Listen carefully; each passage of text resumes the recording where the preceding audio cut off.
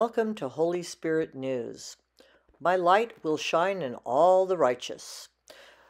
Those who are of me will shine for all to see. They are my representatives here on earth. They are the humble, meek, righteous, loving, and kind that will show the world who I am. I am proud to say they have spent many hours praying, loving, helping, and doing what most have not been willing to do. They search for my kingdom daily and make sure that they are covered in my blood.